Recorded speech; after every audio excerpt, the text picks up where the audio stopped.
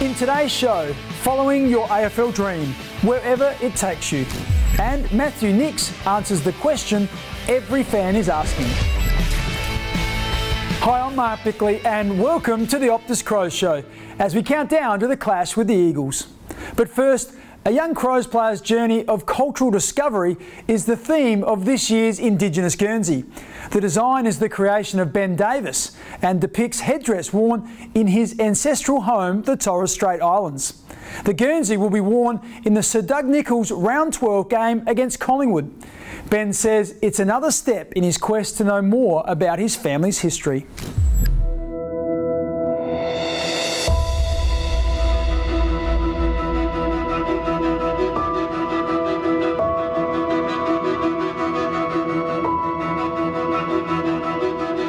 For me, a bit of a different case, having not grown up around my culture and not having sort of a elder to teach me about my culture was very weird, especially being around Indigenous programs and that.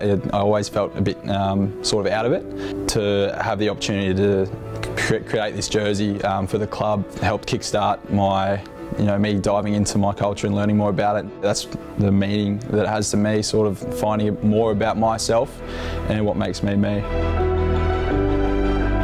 Having not done like a jersey or anything before, that was the thing that was sort of rattling around in my brain for a while. Where do I start? Eventually we got to the headdress in the middle, which I was like, we'll start from the centre and work our way out. It represents Torres Strait Islander. It's the most obvious thing you see on the flag and things. It's worn in ceremony, so for dancing and stuff, and it was also worn during times of war. We've got the rope on the inside of it actually also represents Adelaide Oval, and then the crow's foot in the middle representing all the players and the legacy they have at this club. Hammerhead sharks swimming up on the bottom of the jersey of the design. The hammerhead sharks are my family totem, and one of the things that represents in Indigenous culture is sort of law and order. The fish swimming in towards Adelaide Oval. Originally I had the bigger fish leading the way to the middle of the jersey, but then I thought about the age demographic we have, all these senior players helping push the younger players and really drive the standards and leadership. The spears here represent the staff as well, so obviously they're going along with the fish, helping guide us towards that one goal of success. Ropes here represent each Indigenous player and their strength to culture by being tied to the headdress, and then the spears here, which wrap around the back, represent readiness for battle. I love how it turned out. It's an amazing process to go through, and it's really special to finish the drawing and have it on paper, but to actually see it in a jersey and to see the other Indigenous boys wearing it for the first time for the photo shoot that we did, that's when it really hit me, like how sort of proud I was of how it turned out.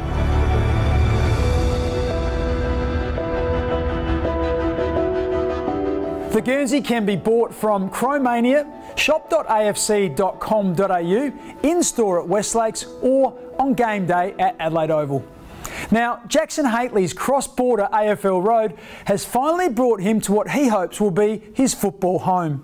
Born in Canberra, Jackson came to Adelaide with his family when he was 2, but he had to move to Sydney after being drafted by the Giants. Limited to just 13 games with GWS, he looked for more opportunities and joined the Crows last year. I think any time you can be close to the family, that's obviously going to be a great move, and that's what I found coming back. I've loved that aspect of it. But then also the club was a big reason why I wanted to come as well, and such a young group, and to be able to develop with this group and hopefully have some success going forward is a massive driver for me, and what's driving me going forward.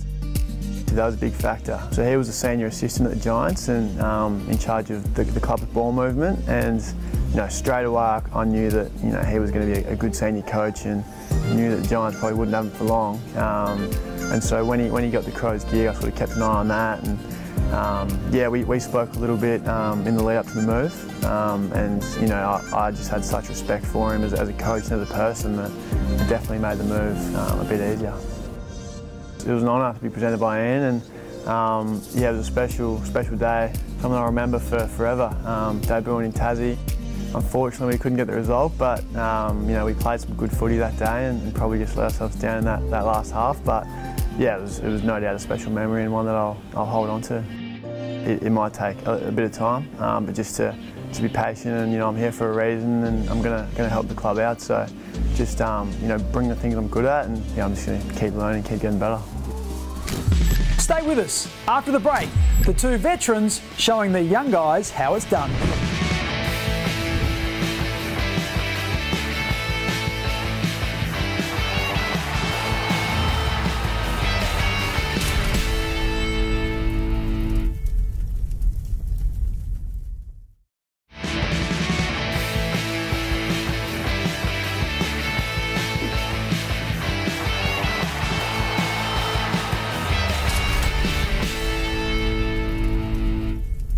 Welcome back. A wretched run with injuries delayed Andrew McPherson's AFL debut by 2 years. His breakthrough came in round 6 last season, and solid performances for the rest of the year earned him the Mark Bickley Emerging Talent Award. In this segment delivered by Thomas Farms, Brodie Smith helps us get to know a little more about the 21-year-old. This week we're joined by Andy McPherson. Moose, thanks for joining us. Thank you, Smith. Your background of footy, you're out of the Eagles factory, but I guess you're an SA boy obviously, so you're junior footy coming into the club. As a junior it was Port District, so around the corner from home. Grew up playing a lot of my footy there, and then actually Port Magpies for a bit before their juniors disbanded, and then over to the Mighty Eagles. Always hated Port Districts growing up. Good club, mate, good club. The thing you've enjoyed the most about AFL footy and the club, and probably the hardest thing, give us the two there. Yeah, probably the thing I've enjoyed most has just been connecting with a young group of boys, especially at the moment, and being able to play some good footy and win some games as a club. It's been really exciting, and obviously a highlight of that would be round 1 this year. And the hardest thing, probably just a bit of injury that I've had along the way. And I'm pretty sure you haven't kicked a goal yet, have you? Yet to kick one. No, so we're looking forward to the first goal. Talk us through how you've pictured the first goal. Gee, playing half back, spit Smith-like, just knocking one over from 50 on the run would be nice, but yeah, worry about that when we get there, I think. It'd be nice for me too, it doesn't happen anymore. Thanks for joining us, Moose. No worries, thank you, mate. Well, outstanding performances this season by senior SANFL players Daniel Jackson and Matt Wright are proof you can't beat experience. They provide the young Crows with on-field leadership, but 35-year-old Jackson doesn't stop there. He doubles up as the AFL Game Day runner. We talk to the pair about the team's development and their desire to still pull on the boots. Get under that. Well, he'll oblige Jackson, and he's taken the mark. I'd been sort of helping out in training, just dropping in as an extra number here or there, and then there was a pre-season game against Woodville where I think we had one AFL listed midfielder, and there might have been, I think it was a little jibe from yourself around, geez, it'd be handy to have you out there, Jacko. I said, oh yeah, I could. Jokingly said I could offer my services, and then all of a sudden I'm standing out on Theberton on a 32-degree day after 6 years on the sidelines. For me, I still want to play footy at a very high level, and to come back and be able to do that in the SANFL, which I started in as well, which is kind of cool, but then dip my toes into coaching as well, marries up pretty well. Chance now for Matty Wright, the skipper drops the kick in. Former Richmond best and fairest, who's come out of retirement from 40 on a 45-degree angle, and he's done it. My motivation was that we had such a young group, and I don't think I had an appreciation for the level of quality of players in the SANFL. So that was my motivation, if I can help the team. But I've actually selfishly really enjoyed it. You know, I retired at 28 and I said I'm never going to play again. I'd had enough of the game. But I come back now with just this fresh perspective on how much fun. Footy's a game. Newchurch over the top to Wright. Wright can run in and kick the goal for the Crows. For me to help these guys play their best footy and potentially play AFL footy, which is why we're sort of both here, I have to keep myself in reasonable nick. Am I in the nick that I probably was when I was playing in AFL? Absolutely not. Righty plays a very clever brand of football. Never mans up, never chases, has 35, kicks a few every week. Is that how it goes? Pretty much. And I play every second week. So in the end, our work rate probably evens out. Well, you still probably got me covered, to be honest. I don't know about that. Daniel played his last AFL game 7 years ago, but I still think he'd get a few kicks out there today. Still to come on the Crows Show, birthday presents don't come much better than this.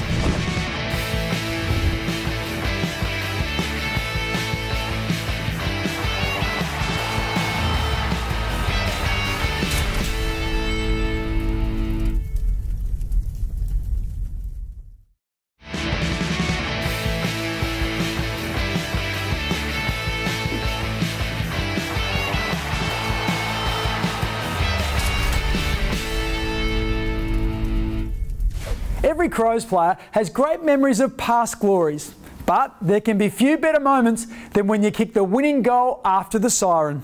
Thanks to Optus, Sam Jacobs caught up with Rod Jamison to recall the day back in round 12, 1991, when Jamo said yes after slotting the goal on, of all days, his 21st birthday.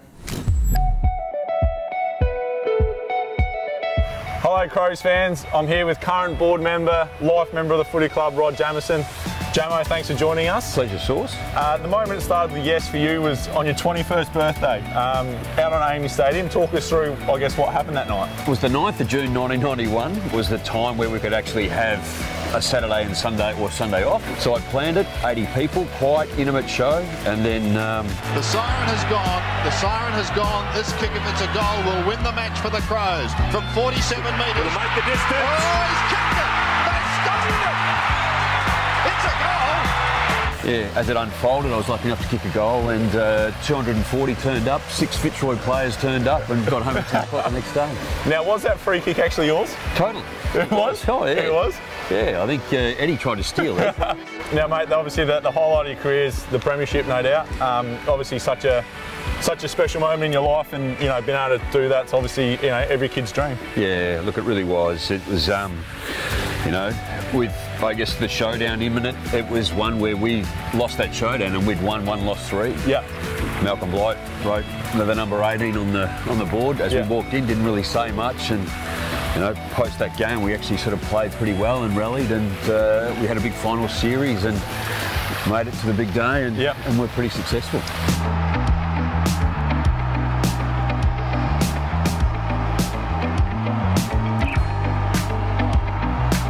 Now, I guess, how was your range of emotions? Because, obviously you want to get to the grand final, play well, and obviously, you got injured early, which must have been tough watching the game, sitting on the bench. Yeah, it was one where it's just, if you reflect now, like Jason Heatley, I was standing for St Kilda really fast off the mark. He was having a great year as well. Yeah, and I was a couple of metres behind. I tried to get there and overstretched, and in the end I tore my muscle off the bone, so almost like a stress fracture, and tried to get back out there, but just couldn't do it. I guess it was disappointing not to run out the game, but it was great obviously for the result.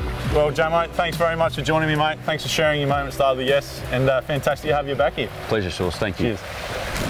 Since 2008, Toyota has helped thousands of grassroots footy clubs raise over $7 million with the Toyota Good for Footy raffle.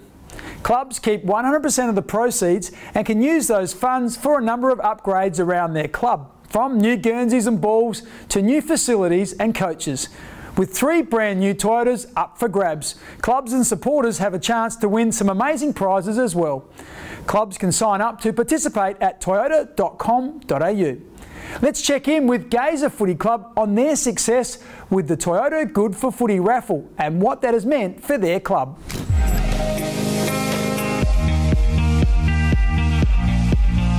My name's Natasha Jenke. I am the club secretary for Gazer, and I'm also involved in the junior football program, team managing some of the junior teams.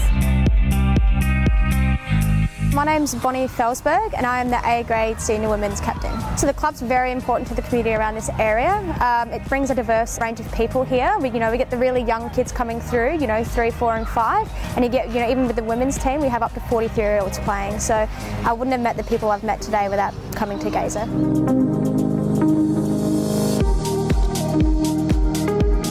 My name's Bryce Denham, A-grade footballer for Gazer. The club is so important to our community because a bunch of us lads just love getting together Tuesday, Thursday night.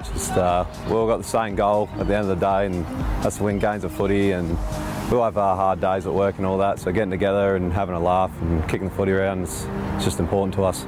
For the Toyota Good for Footy raffle, we were lucky enough to raise $8,000 for our community. So it was promotional through the club itself on Facebook. We hit up our members via email, we spoke about it, we encouraged it. It was something that we were really driven to help get us through a really tough time. We've upgraded some of the facilities of our club rooms, new sets of Guernseys for all of our juniors, and Guernseys for our senior program, and equipment for across all sporting grades. Support your club and buy a $5 raffle ticket. Search Toyota Good for Footy raffle. Okay, we're nearly 9 games into the season, and after the break, the big question for Matthew Nicks. And every fan wants to know the answer.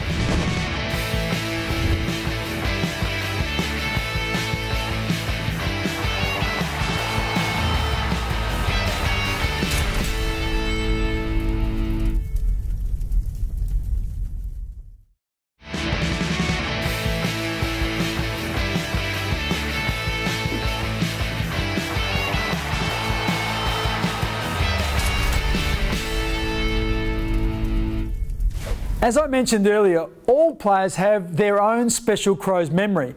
But this year, with the help of the club's social media, we've asked members to recall their favourite moments. For Heather, it was 20 years ago when she went to Melbourne for her 30th birthday and saw Adelaide take on Richmond. Thanks to Bendigo Bank, we'll let Heather tell her story. He finds it, Burton on his own, wonderful play, Johnson, another one. So my name's Heather Lockett and I've been a Crows member since the beginning. When I was 30, which is going to be 20 years ago this year, my husband organised a special weekend and we went to Melbourne and we saw the Crows play Richmond at the MCG. McLeod, surely this time, he wants a high mark. Burton, huge play. I mean, we loved Adelaide Oval, we love Footy Park, but the MCG is huge and the noise, it's like a cauldron. So it's just amazing and you're just really proud of your players because we don't get to play there very often. So when they can pull off a win like that, it was pretty phenomenal. He gets the 50. It up. We've been to Melbourne a few times with our kids. We have 3 boys and we used to often take them over for big games, but for the Crows to win on a Friday night at the G, it was pretty special, and against Richmond, who were always such a big club. It was just a fantastic weekend. Well, after the game we met some of the players and Doc Clark was one of them, which was really cool, a big highlight for me.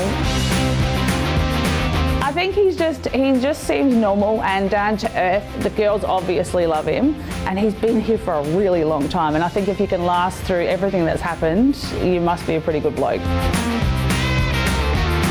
We asked for directions because we got off the train at the MCG and everybody was going the opposite direction to the lights. So we asked and this nice guy said, oh yeah, they've shut the road, you have to go this way, come and have a drink at the Richmond pub. So we there with all our Crows gear on, but off we went, swapped phone numbers and email addresses, became lifelong friends. So we now have a trophy with them, so it's the Lockett Robinson Trophy.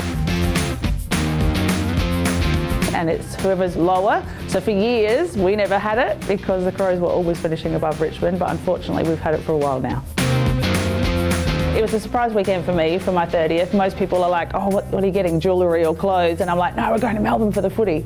So I loved it. But yeah, to meet Peter at that game was fantastic. Our kids have grown up with their kids. They've just become grandparents like us. So we've sort of gone through lots of different life milestones with them, and it's very special. The night ended with a 28-point win over the Tigers. Now it's time to find our Toyota Crow in the crowd. Looking, let's settle on you. If you recognise yourself, email faceinthecrowd@afc.com.au with photo ID to claim your prize. And you're certainly in luck. 2 tickets to Toyota's exclusive Hilux Hill Unbreakable Zone at Adelaide Oval. Terms and conditions apply, so check out our website for details. We all recognise the Crows are in a rebuilding phase. Some weeks, nearly half the team have played fewer than 20 games. Well, this year, Matthew Nicks has agreed to answer fans' questions. And today, Matt wants to know how long the coach thinks it'll take for the team to play at the level he has in mind. Look, Matt, from playing at the level point of view, we've still got a lot of things we want to work on. But look, from a baseline, we saw the level we'd like to get to, obviously with even more improvement and be able to challenge the sides that are battling for top 4. Our last round last year against Richmond was an example of that, where we were able to fight with Richmond for 3 quarters. Unfortunately, didn't quite have the endurance to go with them in the end. And ultimately they go on to win the premiership for the season. So, we show that our best football can match it with the best. It's just a matter of being able to do that consistently. And I believe things turn around really quickly in that space as players develop, get more games under their belt and become more experienced at the AFL level. Young players do take time, but the signs are very positive. Well, that just about wraps up the Optus Crows Show. Don't forget to keep an eye on @the-Crows Show on Twitter for all the latest news, and check out the club's social media accounts, Facebook, Twitter and Instagram. Thanks for your company today, and I look forward to joining you again next Saturday at 1 o'clock on 7. Bye for now.